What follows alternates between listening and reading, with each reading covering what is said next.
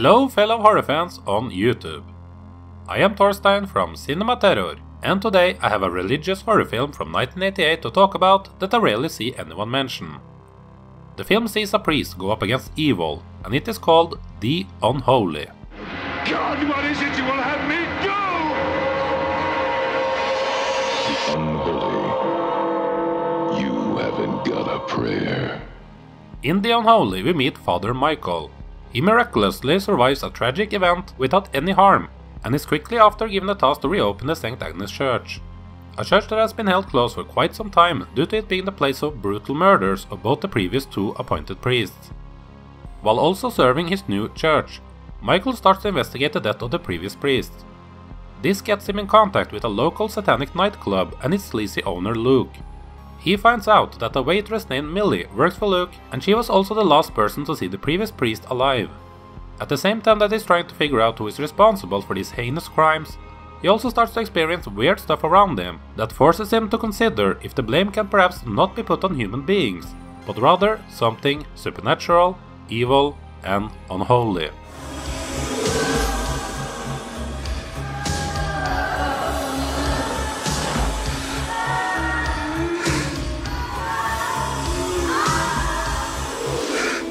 So, I kind of enjoy horror films with religious themes, more than I really should, as I don't consider myself to be a believer of anything really. Yet I find many movies that deal with the subject to be fascinating and at times even scary. I guess it could have to do with the fact that the evil in religion is so big, powerful and pure bad, that it is easy to understand it, and as such it makes up for a great evil supernatural entity in a horror film. The Unholy is based on a script by Philip Yordan that was written way back in the 70s and supposedly even before The Exorcist came out. And the story does feel like something that would come out from that decade, but before shooting this they of course had to update it and modernize it to its time, adding gore, nudity and big creature effects. And what it ultimately ends up being is an uneven film that has a lot to offer, but not managing to bring it all together to truly fulfill its potential. The film deals a lot with temptation, but it doesn't do it very subtle. Minor spoilers here, but the priests have basically all been seduced by this naked, red-haired woman that wants to go down on them. If they agree, then they are doomed. If they are able to stand up, vertically, then they get to see the real face of this demonic seductress. It's a bit too easy, and I think they could have executed this idea a bit better in the script instead of reducing it all to priests basically needing to learn to keep their stuff in their pants.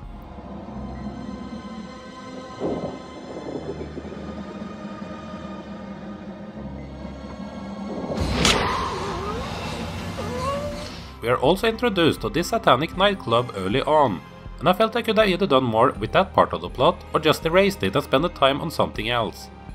I guess it didn't help that I didn't care all that much for William Russ as a nightclub owner Luke. He looked like a Billy Idol cosplayer without the edge, charm and punk that Idol embodies.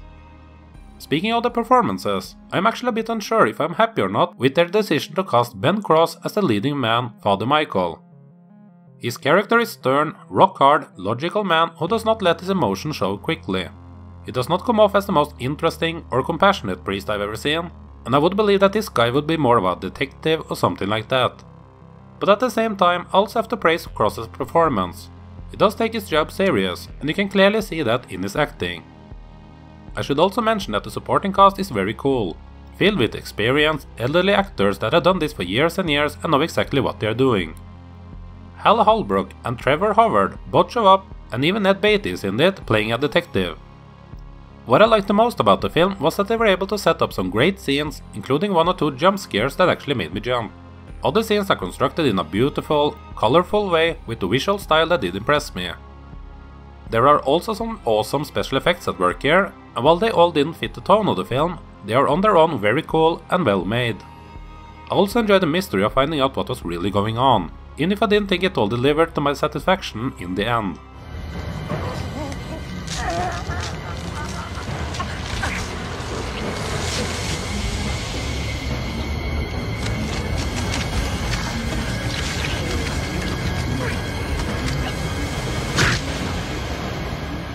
A reason for why The Unholy turned out to be so uneven in tone and vision is perhaps due to the problems between director Camilo and the studio. Villa himself said to Fangoria in the 80s that he did not look at The Unholy as a horror film at all, and it is clear that the studio highly disagreed. Westron was not happy with the original cut of the film, and ordered reshoots conducted by special effects artist Bob Keane. These reshoots were not oversighted by director Camilo Villa, and it amped up the creature effect to make the ending more of a monster spectacle than what the original tried to go for, and also added some, in my opinion, unnecessary flashback dream sequences inserted every now and then. The Unholy was a fun experience, although it is a film brought down by both not being tonally coherent and letting its off-screen troubles infiltrate into its final product.